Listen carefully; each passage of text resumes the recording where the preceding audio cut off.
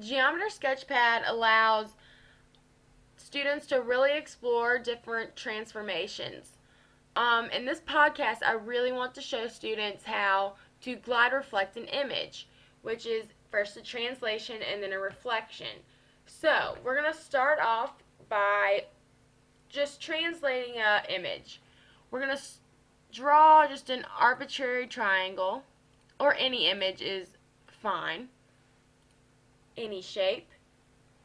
I'm going to fill in this triangle just because it makes it easier to decipher but which one the original is and which one are the transformations. So, let's translate this original image across a vector.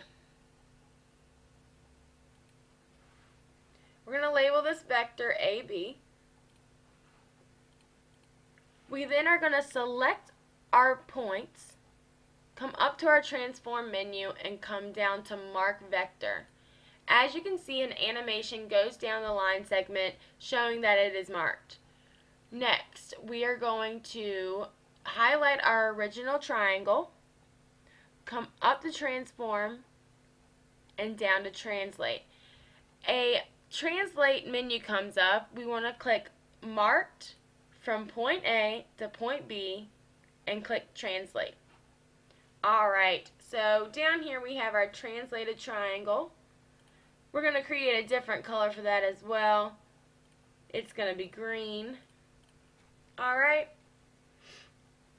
As you can see, when you move the line segment AB closer together, our triangles get closer and farther away as the line segment is extended.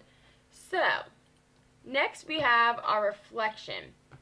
Instead of just a line segment, we're going to use an entire line that goes into infinity. Alright?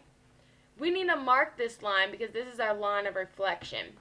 So, what we want to do is, just like last time, mark it, but instead of coming up to this transform menu and clicking an option, we can double click the line, and as you can see, that animation comes up showing that it is marked.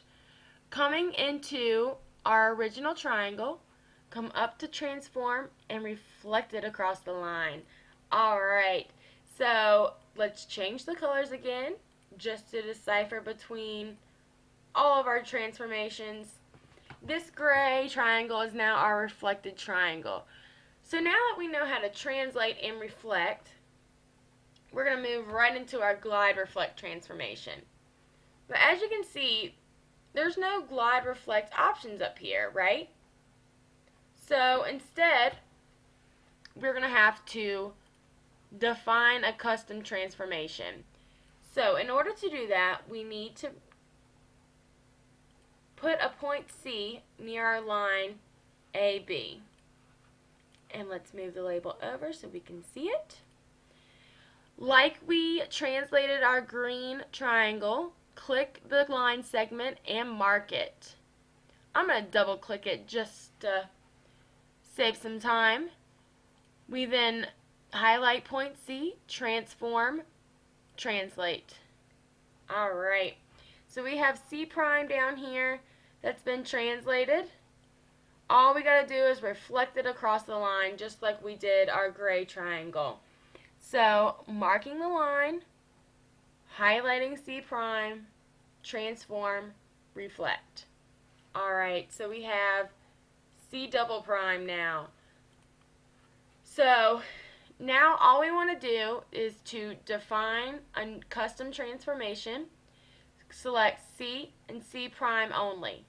Come up to transform, define custom transformation, and write glide reflect. Okay. So, next we can just hide these points and as you can see, we have our glide reflect down here. So, marking our original triangle, come up to transform, click glide reflect, and here is our glide reflected triangle, this black triangle down here. So, as you can see, Geometer Sketchpad is great for learning linear transformations and exploring different linear transformations. I hope this was helpful.